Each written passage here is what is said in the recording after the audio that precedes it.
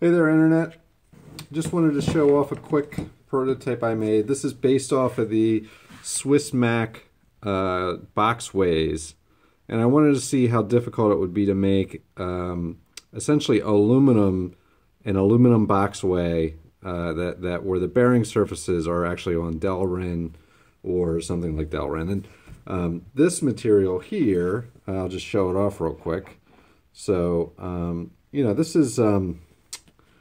this is just a regular old piece of, I think it's Fortol aluminum. This is HDPA from essentially a 1-inch thick cutting board. And I milled this down to, as square as I could get it. And if you see here, it's freely moving, but if I try to twist it, it's not really moving very much. So there's a little bit of twist there, just a little tiny bit, but this doesn't have any adjustment gibs. So what I'm going to do is I'm going to make the constraint for like an L-shaped piece that sits down on top of here that constrains it in an additional axis, so it can only move one way. And then I'm going to make a gib adjustment. So that I can, I can really tweak the how it sits in here. But I don't think it's going to wear. And he said that he's been testing it quite a bit. The reason I did this is quite a long time ago I bought these guys, and I mean they're great in this direction, but in this direction, if you can hear it, it's really clicking. Now, these have an adjustable preload on these nuts that I can crank down, but then I'm going to crank the friction up, and then I'm going to crank the wear up. And while I didn't know, I had no idea what I was doing when I bought these, and they're not very good. I also have a set of these, and these are going to be great, but they're really not very well constrained in this direction. So if anything's pulling up this way, they're not very well constrained. Down this way, they do a great job. And then kind of out from here to here, they also do a good job. But pulling forces not so good. So this is great for for an X-axis plate to sit down on or something like that, right? And then, I also have these, which are, these are really actually much higher quality than I expected.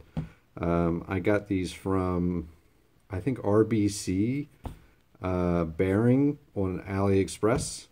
And, these have great characteristics where they're well constrained and there's no wiggle or wobble or anything here, and there's almost no friction. There's only one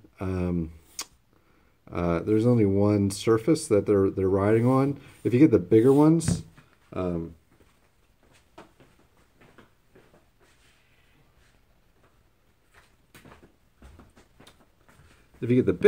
like this guy, the bearings are actually riding on 4 different surfaces.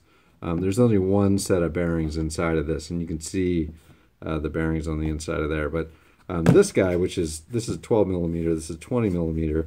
This monster here actually has 4 sets of bearings, and this has, quite a lot more resistive forces to kind of any moment forces than this guy does. But what I'm trying to build is a dedicated machine for doing PCB milling.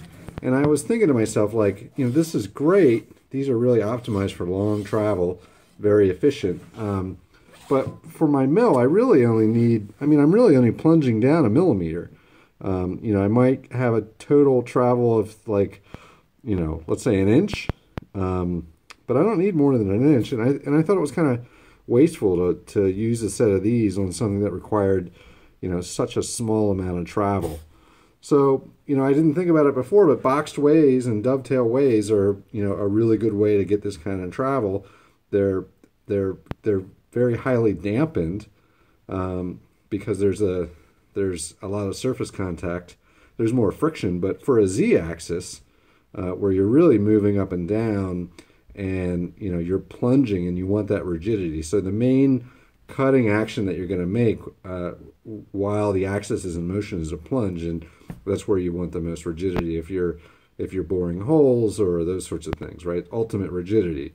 Once it gets down in place, now all your forces on this are moment forces, and that's going to introduce twisting this way and twisting this way, and you want as much rigidity there as you can. So, I could have used these, but there's only these little baby M3 screws. I got about 1.5 inches of surface area, maybe 2 inches of surface area, not even, and I just didn't think that they would provide as much rigidity as this would.